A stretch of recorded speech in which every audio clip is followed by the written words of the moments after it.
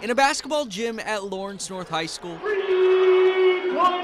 you'll find Azavier Robinson. I've been playing since I was 5. You can say the game of basketball is in this junior's blood. My brothers and my dad inspired me growing up watching them play. I feel very lax on the court. My mind is free, like I don't really think about nothing.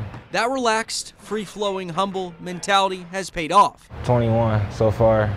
Robinson is talking about college offers. I got offers from IU, Butler, Notre Dame. Just to name a few.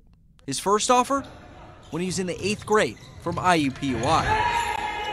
It was just after my grandma had passed away, so it like motivated me to keep going, and that like, me and my mama cried that day. He goes by the name Stink, a nickname his mom gave him when he was young. Number 23, Azavier Robinson. On and off the court, he'll tell you that he's guided by his family. Travel.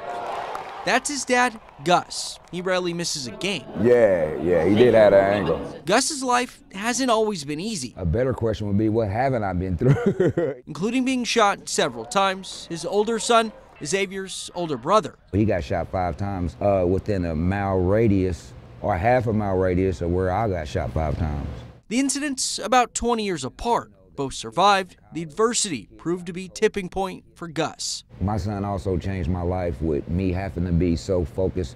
Well, not just him, but like my family, and me trying to make sure they don't go down the path that I did. That changed him in a positive way, not a negative way. He motivated us to stay away from that type of stuff. Now the father is using what he faced growing up as a teaching moment, on and off the court. Come on, man. For Azavier and his family. Our family is my main motivation. Proving that no matter what you face in life, how you get back up is what matters. Just wake up with the positive mindset that I'm gonna be great one day. Adam Shooms, WRTV.